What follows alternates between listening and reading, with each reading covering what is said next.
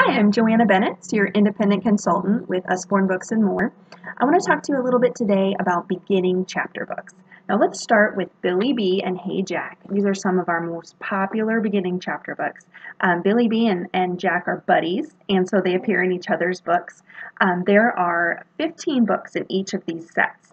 They're real easy starter chapter books. As you can see, there are pictures on every page. The text is really large. The sentences don't run over the pages, and these are really easy to get through for kids that are just maybe graduating from picture books and want to start something a little bit new.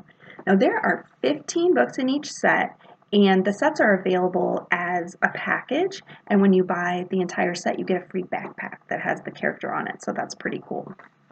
Now if you want to go just a little bit beyond that, you'd go to the Paw Patrol series. And this is just stories of these puppies that are on rescue missions, and each book has a different rescue mission. Now there are 4 in these series, so these have a little bit smaller print than Hey Jack and Billy B, but still lots of pictures, different kinds of graphics there that make it interesting for an early reader.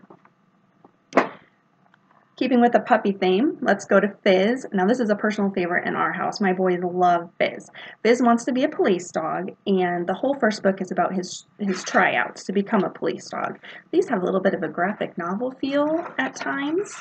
A lot of graphics on each page. Easy text.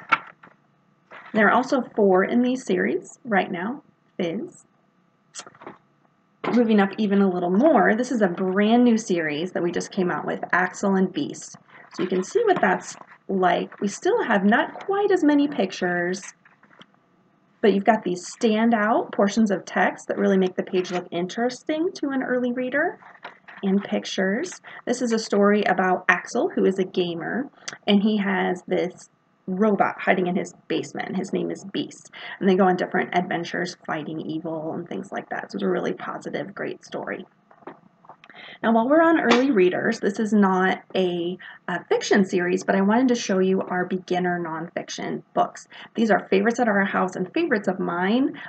They are all just single subject books. They're hardcover. They're only $4.99, which I think is amazing.